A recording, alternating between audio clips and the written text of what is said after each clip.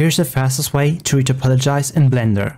First of all, activate the Bsurfaces add-on. Go to Edit, Preferences, Add-ons, and search for Bsurfaces. It's the default add-on in Blender. Take it here, and you're good. You can find it in the end panel underneath Edit. Add a plane, and find that plane in here. Give the plane a material, change the viewport color, turn on in front, then go to the modifiers, add a mirror modifier, add a subdivision surface modifier. You can add it wherever you want, or you might not even need one, and add a shrink wrap. In the little drop-down, either by click on here or hovering and pressing E, select the mesh you want to retopologize. Then go to edit mode, make sure to turn on clipping so that in the center the vertices snap together, turn on snapping, and select face snapping. Make sure project individual elements is turned on.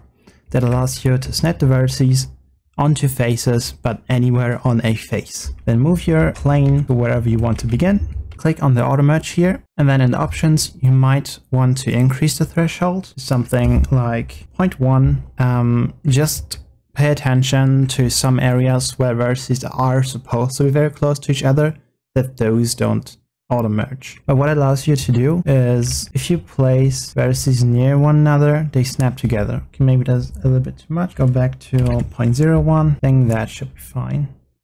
Select the Polybuild tool, which in my opinion is the fastest way. And as you can see, this gives you a new kind of interface. If you hover over a vertice, you can see that it's highlighted blue.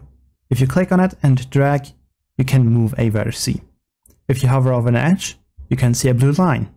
Click and drag and you extrude. By the way, I would recommend to do this with a pen. It's better for your wrist and I enjoy it more. It's more intuitive this way. Make sure that one of your pen buttons has the middle mouse click on there, just so that you can move around like you would normally. In order to create a new face from a corner, hover over the corner, hold Control. As you can see, it shows a preview.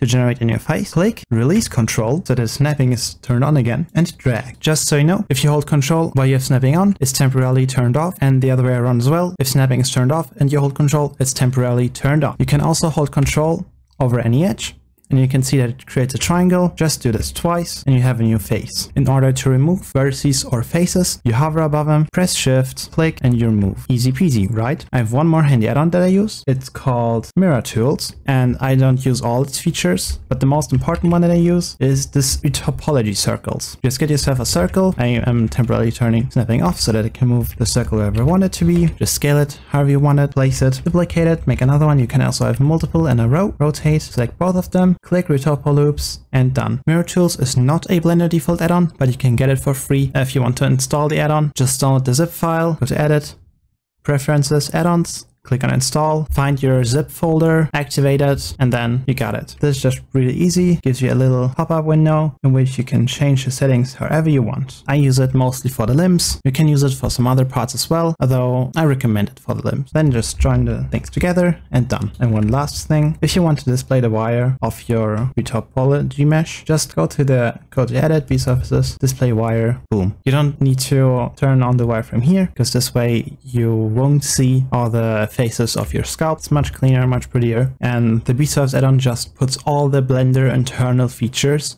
into one panel, which stays there. Even if you click on something else, still have all the options in here. In my opinion, this is the fastest way to retopologize in default Blender. If you know any other ways, any other tricks, then feel free to share them in the comments. And I have one last little trick to share, because if you're able to model this fast, you likely might have a bit of a messy topology. So let me just quickly create some more faces here. Imagine you place the vertices a little bit random, not evenly distributed, a little bit scuffed. Just add some more demonstration purposes. What you can do now is go to sculpt mode, select the side relax, hold down Shift in order to activate the smoothing, and then just go over it while holding Shift. You can see that I messed up here. Need to snap this together, go back to sculpt mode, hold down Shift, and voila. This just evenly distributes the topology without destroying the shape of it. And this is, in my opinion, the fastest way to retopologize instead of default Blender. No paid add-ons needed, and I hope you enjoyed it. I hope you learned something new. If there's any questions, feel free to post them in the comments. I would appreciate if you liked the video, maybe even subscribe. That would really help me out. And if you want to see any other sections of Blender, feel free to let me know as well. I'll make sure to respond to almost all of your comments. Thank you for watching, take care, and see you next time. Bye bye.